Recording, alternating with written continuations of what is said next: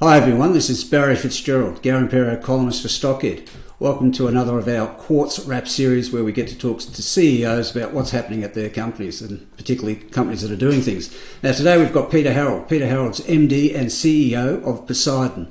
Code is POS, trading at about 10.5 cents for a market cap of $315 million after just raising $22 million to keep the pace up at their Golden Swan project, about 50 k's from Kalgoorlie. G'day Peter, how's it going? Yeah, well, thanks Barry. Good. Peter, you've been pulling some fantastic drill results from Golden Swan. Golden Swan's the new deposit, new discovery that you're leveraging off to get back into production. Resource estimate's not too far off, I take it now? Yeah, that's right. We've actually finished the drilling. It was about a 3-month program. We actually had 2 rigs going, and we've just finished that, which is great. And we're just now waiting for all the assays. We put some out a couple of days ago, as you said, and sort of every week we're getting 4 or 5 new ones to put out. The results are coming through, and we're getting some high grade material in there too. I mean, we had some results, sort of 17-18% nickel, which is fantastic. So yeah, it's all coming together, and that will culminate in we think a maiden resource probably by the end of September. Right. Golden Swan, if you can just position it for people in relationship to the Silver Swan, the famous Silver Swan mine. Yeah. So Silver Swan was discovered by MPI, and I go back because I was working there at the time when we discovered it, 1995, and that was about 440,000 tonnes at 14% nickel, one of the highest grade sort of resources discovered in the world. 60,000 tonnes of nickel, and we're that was between sort of 200 and 500 metres below surface, and this discovery is about 1,000 metres below surface, 1,100, and it's about sort of 300 to 400 metres away to the sort of the south. So it's but it's in the vicinity. It's probably a parallel komatiite channel. That's what it looks like anyway. Right. And is there space within the system there for it to perhaps be another Silver Swan?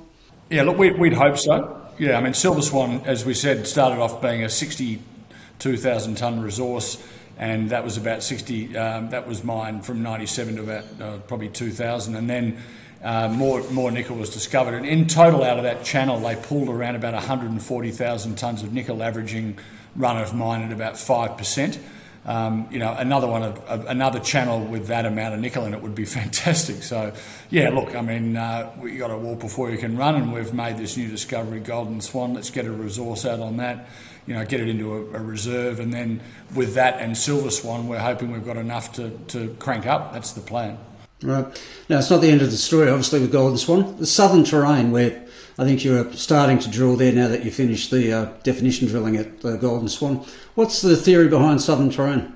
Yeah, so basically that's a theory that's come originally Gosling, which sits above or below the open pit. It was thought that might have been part of the Silver Swan channel, but it's out far enough that people started then thinking maybe we should put some holes further down. There was a weak EM conductor that was identified probably 18 months, 2 years ago, and we drilled that, and that was actually the discovery hole at Golden Swan. So it's kind of now thought to be that there's this what they call the Southern Terrace, or and that is potentially another komatiite system, but it's such early days, Barry. We really do need to drill quite a few more holes into it to understand if it is another channel structure. And we're doing, as you said, some drilling now from the Gosling drill drive, which is about sort of 500 metres below surface, and these are 600 or 700 metre holes, really 4 to start off with. Hopefully we'll get mineralisation in them. If we don't, we'll obviously do downhole EM,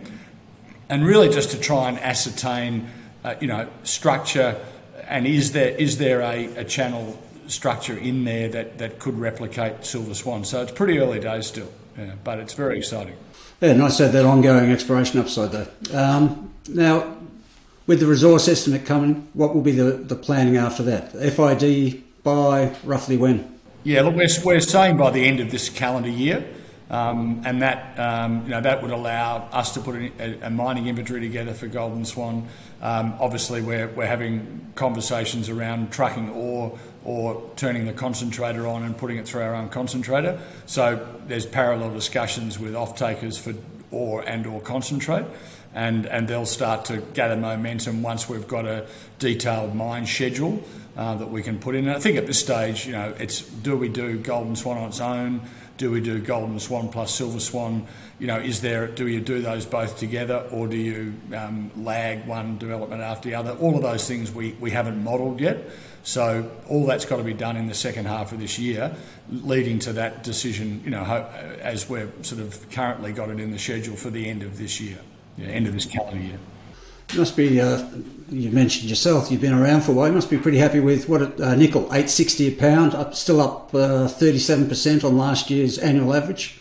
$8.60 a pound's getting there, isn't it? It's a great price. And look, when I was involved in MPI back in the discovery of Golden Swan, the nickel price was $2.30 and it got down to about $1.87 a pound. And at that price, we couldn't make money out of a 14% ore body. Back in those days, though, the payabilities for the smelters was a lot lower. We were probably only getting about a 55% payability. And what's happened now, of course, is payability is probably well into the 70s, possibly even into the 80s for higher grade concentrate, especially if it's got a good iron MgO ratio. So the world's changed. I mean, obviously back in the 90s, it was all about stainless steel. Now it's stainless steel plus batteries. So it's a very different market. I think when I started in nickel, it was about 1 million tonnes of primary nickel consumed in the market. So 25 years later, it's now 2.5 million tonnes, and by 2050, they reckon it could be up to 9 million tonnes. So that demand growth is driving a huge interest in nickel. You've got all the various funds in there now. You've got the battery manufacturers doing deals direct with the nickel suppliers. So we're in a new paradigm, and a lot of the nickel, as you know, around the world is low grade. So to get you're going to need a price of this sort of level or higher to bring on some of these lower grade deposits to basically fill up that demand gap that's going to open up pretty quickly, the supply demand gap. Yeah. Okay. Now everything goes according to plan. Theoretically, when could you be in production to capitalise on these prices? Yeah, look, we're saying to the markets, it's back half of 2020, so the second half of next calendar year. So that would be a realistic. If we need to refurbish the concentrator, that's about a 6-month job. Obviously developing 1 or 2 underground mines, even though there's a decline there, you've still got to put in the services and ventilation and the other things. These things take time, you can't rush them. So we think realistically, second half of next year to produce ore and or concentrate would be realistic. That's what we're targeting. When in the second half, that's really dependent on all the work that we're doing now up until sort of December. So yeah, but I think it'll comfortably second half of next year. Okay. Now, as the story unfolds with Golden Swan, you've also got Windara and Lake Johnson. I'm just wondering if you could look out maybe 2 or 3 years' time, what's your sort of aspirational target, you think, from all the projects? I was involved in Panoramic, as you know, and we had originally the Sally Malay or Savannah project, which was doing about, I think, 7,000 or 8,000 tonnes of nickel. And we bought Lanfranchi and we ramped that up, from small production. We got Deakin and we were doing sort of 11,000 tonnes. So that was a 20,000 tonne nickel producer. You could see us potentially emulating that out of our 3 assets. You've got ore from Windara that could potentially be sold to BHP or trucked down to Black Swan if we got the bigger concentrator going, the 1.1 million tonne throughput. We've got low-grade disseminated material in the Black Swan open pit. And as you mentioned, we've got the Lake Johnson plant and the Maggie Hayes ore body, and there's 1.5 million tonnes of capacity there. So you could sort of see your way through to be between a 10 and 20,000 tonne producer, as an aspirational target. Absolutely, but based on we've got 400,000 tonnes of nickel in resource before we include Golden Swan, because that's not a resource category yet. So there's plenty of nickel, and we've got 2 processing plants which are in very good condition. So that would be obviously all subject to nickel price, and it does look like it's going in the right direction. Yeah, well, the time's certainly right to be chasing that sort of aspiration.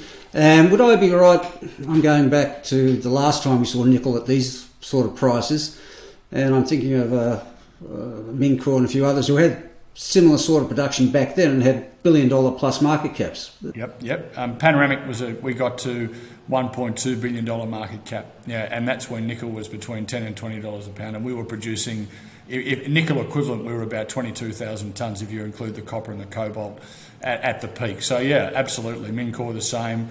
They were all plus billion-dollar companies. And, look, realistically, I don't think yet we've actually had the investment, equity markets really get excited yet about nickel.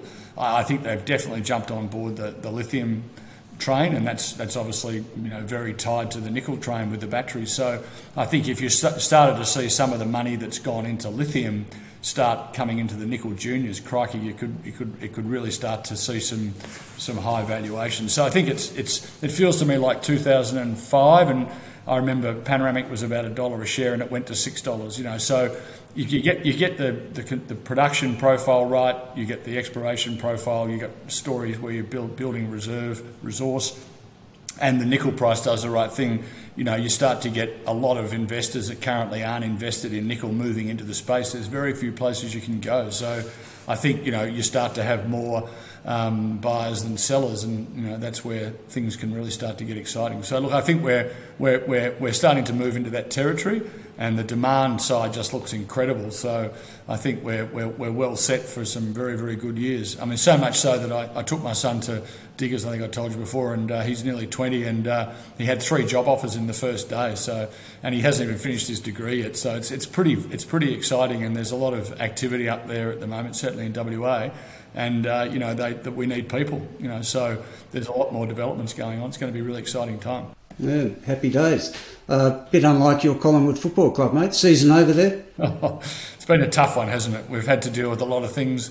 But look, it's rebuild phase. Got to find a new coach first, and then as we move forward, rebuild. And it's a good club, and I've been a supporter for 50 plus years, and we'll see them strong again in the not too distant future. There we go. Nice to end on a note of optimism. Alrighty, Peter. Thanks for that, mate. Best of luck with it, and we'll be watching with interest as 21 unfolds. Cheers. Thanks very much, Barry. Good on you.